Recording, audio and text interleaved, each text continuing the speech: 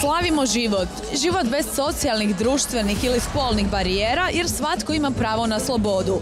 Upravo je ovo moto najvećeg europskog humanitarnog eventa Live Bola koji podržava ljude sa SIDom, a koji je od početka svog djelovanja prikupio preko 13 milijuna eura u borbi protiv ove neizlječive bolesti koja je u nekim društvima, nažalost, još uvijek neprihvaćena.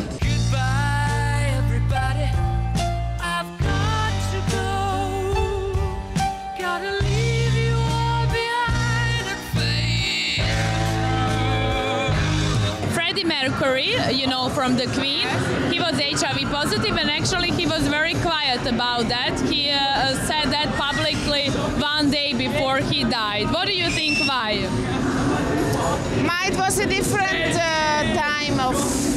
Now I think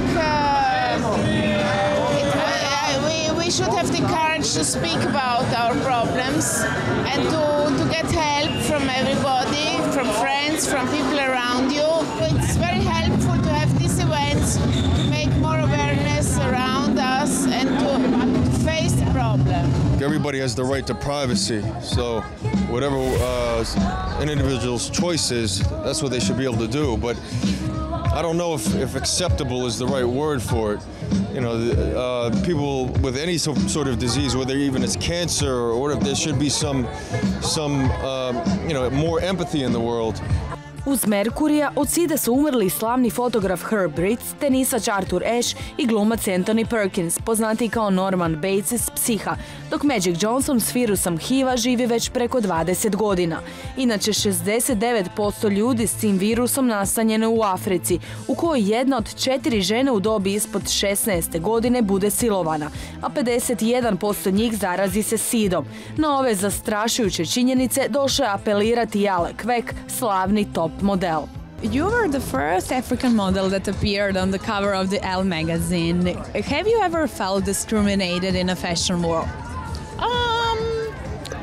I don't know about 100% discriminated because then I don't think I would have been in the business.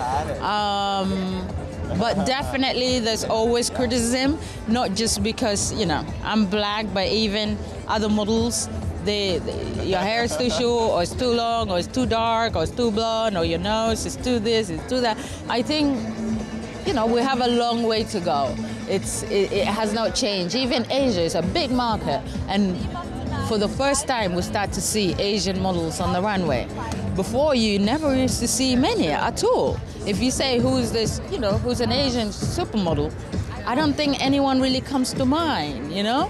Ale Kvek, 86. morala je pobjeći s obitelji iz Sudana u Veliku Britaniju. 4 godine poslije otkrivena je na tržnici u Londonu i od tada je sudjelovala u svim najvećim modnim kampanjama i nosila prestižne revije, od Victoria's Secret do Chanela. How would you describe your journey, you know, from your childhood of poverty in Sudan to the world catwalks? I mean, it was very different, I must say. When I came back after I did a documentary with my mom like 7 years ago, it was not even easy to like go back. It was really shocking for me. That's why I was like, I have to put these memoirs growing up in the civil war in southern Sudan into writing. For me, I'm just blessed that I grew up in a Dinka culture. My mother was Dinka, my father was Dinka, and I come from 9. I'm one of the 5 girls, I'm the 7th. So my mother always said, knock it off. Od prizemljene Ale Kvek do najpoznatijeg svjetskog transseksualca Amande Lepore, koja, odnosno koji, je sa 17 godina promijenio spol. I read somewhere your statement where you said that from the day one you knew you were a girl. The what? Yes. I completely, you know, felt like a girl like all my life, and you know, just like know it. Also, you started to making costumes when you were a teenager. How was that acceptable in your family or in a community or everywhere? Well, my mother it wasn't that accepting, but my mother was schizophrenic and she was hospitalized a lot. So my father felt sorry for me, kind of, and let me do what I wanted to do, kind of. Amandin prvi posao bio je ispunjavanje erotskih fantazija klijentima u jednom seks klubu. Nakon toga u New Yorku postaje bliska s fotografom Davidom LaChapelleom, koji ju je lansirao u svjetsku orbitu, pa je tako snimila mnoge modne kampanje, glumila u filmovima, te se pojavila u spotovima Eltona Johna, Grace Jones i mnogih drugih. What do you think was the thing that decided, that you became David LaChapelle's muse?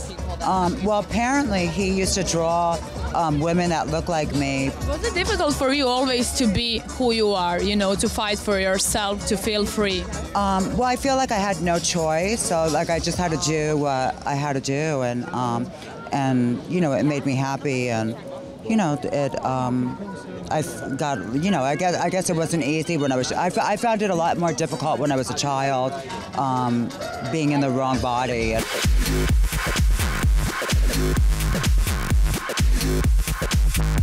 Do you usually go out in a high heel? Yes, the high heels for me kind of is like a sport, because I can walk, I can make so many things with the high heels, really.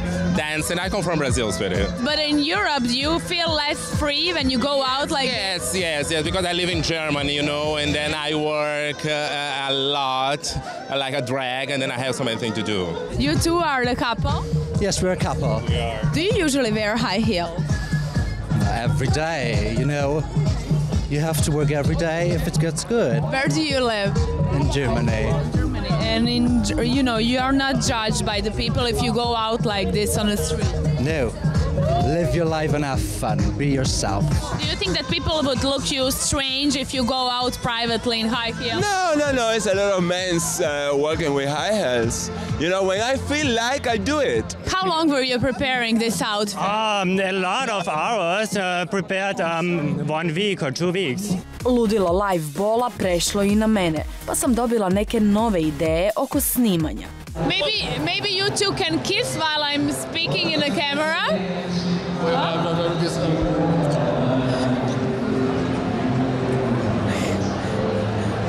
Nakon glamuroznog programa koji su vodili Mila Jovović, Naomi Campbell i Antonio Banderas, parti se nastavio u gradskoj vijećnici u kojoj smo susreli neka domaća lica.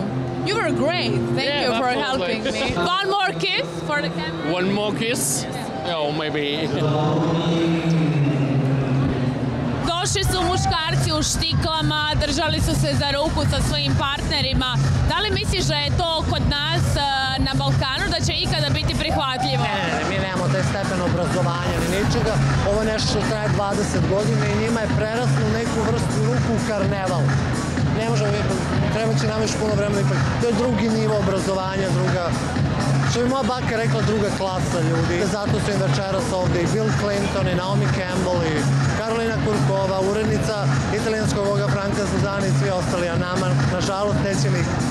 Srpski dizajner Darko Kosić radio je na velikoj reviji otvorenja, dok je hrvatska plesačica Iva Richtermok bila jedna od rijetkih koja je prošla audiciju i dobila čast da zapleše na otvorenju live bola. I kako je bilo iskustvo večeras biti ovdje među svim ovim svjetskim zvijezdama? Neopisivo, ne samo zbog svjetskih zvijezda, nego općenito zbog cijele atmosfere. Super mi je to što su ljudi toliko otvoreni, unatoč svemu su spremni pokazati svoju homoseksualnost i nehomoseksualnost, sve što drže u sebi i izbace to van. Tajna slobode počiva u hrabrosti. Ovi ljudi imali su hrabrosti na live bolu pokazati tko su, dok neki cijeli život žive u okovima društva koje sudi sve što je drugačije, pa bila to riječ i o bolesti. No svaka budala zna kritizirati, dok voljeti mogu samo rijetki.